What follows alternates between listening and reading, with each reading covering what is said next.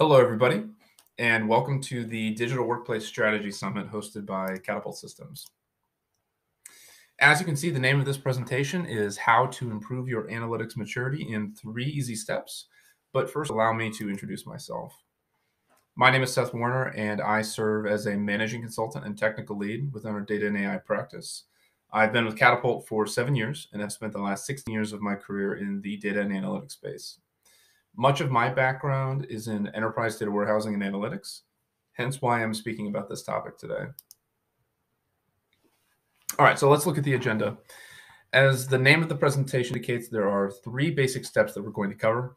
First, we will explore various ways that you can measure the current state of analytics within your organization. Then we will discuss some good strategies for how to design the target state that you're aiming for. And finally, I will outline some very, very basic steps that you can take to get started. But before we get started, let's take a quick look at this. This is Catapult's digital workplace maturity model. And as you can see, it is a 5-tiered model that exists across 9 different categories. For this presentation, I want to call your attention to the last one, analytics. Now, I'm not going to read every single item here, but it is worth visiting the high and low ends of the spectrum. It's not very difficult to imagine an organization with high level of analytics maturity. In such an environment, data is well managed, it's easily accessible, it's fast performing and reliable. And on the other end of the spectrum, of course, is a low level of analytics maturity. In such an organization, data would be mismanaged, it'd be hard to find, unreliable, and there would be multiple versions of truth. Naturally, most organizations fall somewhere in between, and at Catapult, specifically within the data and AI practice, we frequently assist our clients in their efforts to increase their overall analytics maturity. And this presentation is largely the distillation of those experiences into a succinct presentation. So let's jump right in. And as I mentioned previously, the first step is to measure your current state. Before I get into the content itself, a quick plug to scan the QR code in the bottom left corner of this presentation, and that will give more information on how Catapult Systems can help you get started. Now, cliche as it may sound, with these types of initiatives, it is true that before you go somewhere else, you must first know where you are. And a good first step is to simply understand what tools and technologies your organization is using to manage its data. These icons represent some of the more common platforms that we see with our clients. SQL Server, Power BI, Azure SQL, and Synapse are just some examples. Furthermore, these systems contain a lot of valuable metadata that you can capture. This list contains just some of the useful data points that are worth looking into. And as you're working on measuring your current state, another important concept is this distinction between a live and static inventory. One thing that I see often is that clients have a really robust collection of information about their environment, but it's primarily static information. So this could include documentation, screenshots, wikis, architecture diagrams, which are all useful artifacts, but they have a limited value in that they require somebody to continually update them. Another way to examine the details of your systems is through a live inventory, which can be achieved through Azure Purview. This is a technology that, in short, gives you complete visibility to all the systems within your data landscape, hence the picture. Now, if Purview is not something that's at your fingertips, there are other ways to retrieve this data. Native APIs, system tables, and other examples, for instance, are endpoints that we commonly use. And finally, quantify, quantify, quantify.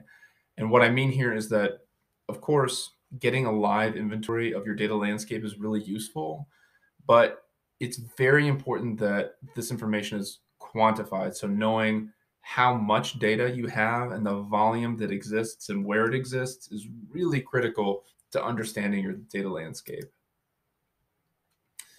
Okay, so everything we've covered already has to do with a quantitative assessment, but equally as important is a qualitative assessment. This is an example of a question that would be useful in polling your organization. The reason that it's so useful is because on paper, your organization may seem to have a very well managed and very mature analytics environment, but for your end users, however, their experience could be quite different. So providing questions like this across a good sample of users within your organization can be really valuable. This way you can provide a questionnaire across a variety of different categories and then ultimately aggregate all of this data to see a kind of quantitative summary of a qualitative assessment of your analytics ecosystem. Very important. Okay, so at the end of this step of measuring, you should have a really good command of these questions, just the basics of who, what, why, where, and how. In short, you really should have left no stone unturned and ensure that you have a very clear understanding and awareness of everything that exists within your data ecosystem. Once all of this is complete, the next natural step is to begin designing your target system. Okay, now with any target architecture, one of the first questions to ask is whether it's a migration or a greenfield deployment. And most of our engagements are somewhere in between. They're a hybrid style. But in either case, it's really important to understand what do you want to keep and what do you want to remove. Keeping aspects of an existing architecture that are working well is perfectly fine, but simply understanding what you want to keep is a really good place to start. And it is vitally important to design your architecture with the end in mind. So put another way, the larger purpose of any data platform is to transform raw data into actionable information that empowers an organization's users to make informed decisions. And thus, every decision that you make about what tools and technologies to invest in within a larger information systems ecosystem really should be compared to this larger goal. Okay, so here are a few other key design tenets for assembling a target architecture. Number one, just because you can doesn't mean you should.